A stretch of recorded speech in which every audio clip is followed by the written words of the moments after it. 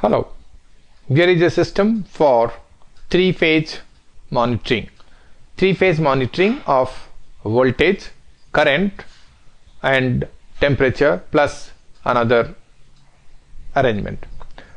We have sensing arrangements for temperature, voltage 1, voltage 2, voltage 3, current 1, current 2, current 3. It could be RYB voltage and current could be again 3 different phases. This is applicable for maybe the transformer or an induction motor or a generator, where several parameters can be picked up through this simple arrangements of PT and CT, which is indicated here, and plus some other arrangement to sense the voltage.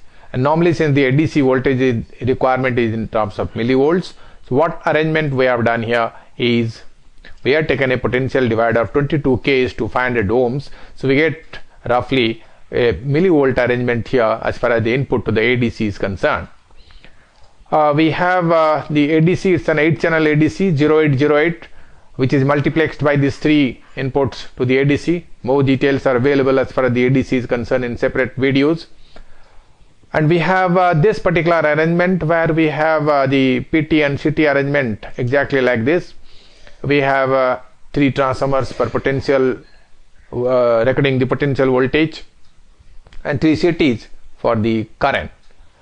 Then for the temperature, we have taken standard LM35 with an analog temperature sensor, which is again fed to the ADC.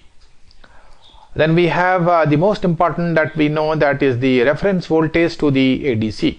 The reference voltage to the ADC here is given through a potential divider. Once we operate this, we'll see how it has an effect on the parameters, like for example for calibration purposes. Now once we operate this, what we find that I get the same exact reading of say 35 degrees as far as the temperature is concerned, and the voltage, current, all these things, that is as per the requirement, we get as per the requirement. You see temperature is 35. Now supposing we increase or decrease the temperature on the arrangement here on the software, we find that the temperature also recorded here in the display unit is as per the temperature sensed. What do we find? This is 37 now, we find it's coming in 37. Similarly for the voltage, it's about 240 over voltage now as far the V1 is concerned. Now supposing I reduce this voltage to a lesser value, what we find that we'll get the better reading or the lower value reading, and the over voltage reading will not be there. And what we find is that now over temperature, which is because we have increased the temperature, now normal voltage, it has become normal voltage. Now if I reduce this will again, because we have set a temperature of more than 35, in the process it has shown the over temperature. The similar thing happened for the current and for the other arrangements. The other important parameter that perhaps what we wanted to analyze is to see how the reference voltage affects the reading.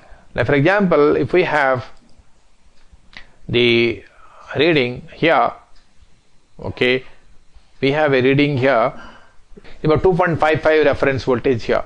In the process, we get the exact reading as far as the temperature sensor is concerned. Now for example, if I change this, now let's see this, we have the reference voltage is given 2.55, it should be actually 2.56 or so, and supposing I reduce the reference voltage, now I say 2.46, and in the process what we find, the temperature reading will nowhere be accurate. The temperature reading will be different, and the temperature reading here what we find is now 36 instead of 34, it is showing 36. That is how the calibration can be done by properly adjusting the reference voltage to the ADC. This is what is the arrangement, and the whole thing can be connected to a level shifter IC MAX 232, and MAX 232 can be again interfaced to a GSM modem, where periodically the information can be conveyed to the central room for this health of the transformer or the motor or the generator. Thank you.